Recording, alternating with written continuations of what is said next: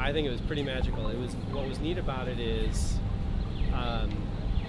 that I genuinely thought that the light source inside that I was looking at that looked like the sun was the sun. But the way it changed, it made me appreciate how light from a skylight, how important it is that it moves and changes and is dynamic, and how you actually sense that up to now you just kind of take it for granted when you're underneath a real skylight. Under electric light, it just made me appreciate how static that really is, and that's what's really cool about it. You know, the possibilities are amazing. I could see on nicer higher end projects that are really trying to do an awful lot in tight spaces, or where just physically you can't, in a 3-story building, you can't physically get something down low, but you can have now that kind of dynamic light happening throughout the day would be, fantastic. Absolutely fantastic. Oh, okay.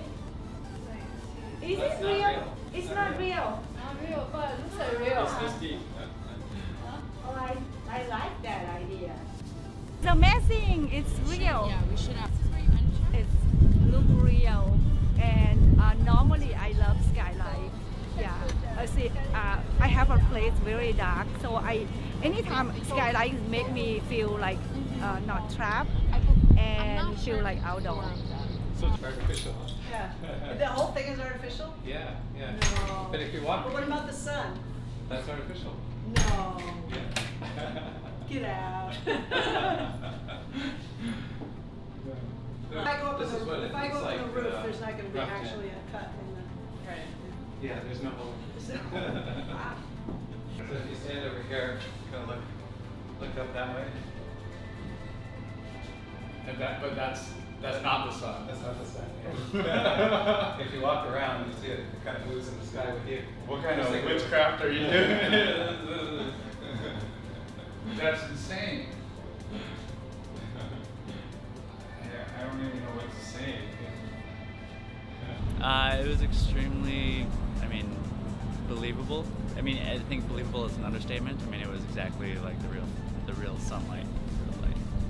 I'm doing a yoga studio, and so what I want to do is use this to create a lighting scheme that goes with the practice, the flow of the yoga.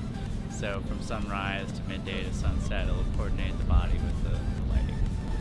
It felt like walking into a small room with a skylight. It was very realistic, and even better than reality because you can control the light.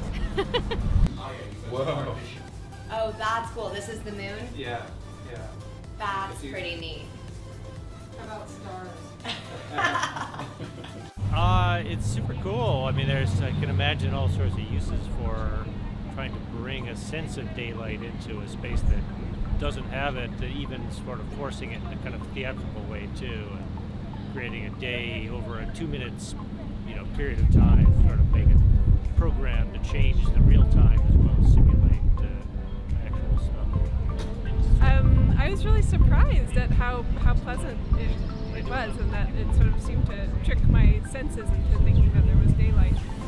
My first thought is that it would be a really good solution for places that have no access to daylight. So, I actually thought that it would be great for a prison situation, or where you're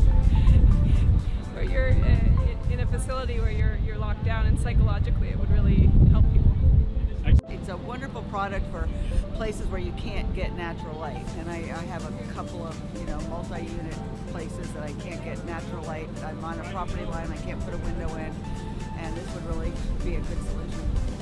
It was really one of a kind. I've seen other artificial skylight products before, and the fact that you really get a sense of depth and dimension, seeing the sun that moves as it follows you as you walk around the space, I think really makes this a unique product.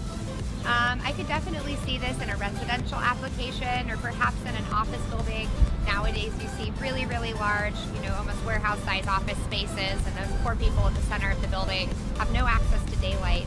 Giving them something that looks like daylight and can give them some sort of a connection with the outdoors, I think is really beneficial.